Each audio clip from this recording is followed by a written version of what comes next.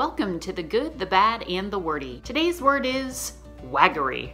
According to the Merriam-Webster dictionary, waggery means mischievous merriment. Nowadays, if someone describes you as waggish, you can assume that they're saying you're impish, a practical joker. But assuming that in the past, according to the origins, you'd be wrong. Dead wrong. Literally. So waggery leads to waggish. Waggish leads to wag. So what's a wag? Etymologists think that wag came from the word waghalter, which was a term used for a person who was going to be, or deserved to be, hanged at the gallows.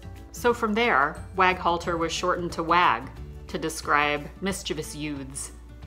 Makes absolute sense because anything having to do with the gallows is absolutely hilarious. If you were the class clown in school, you could be described as waggish. And hey, nowadays you can carry the waggish title and escape with your life. Winning.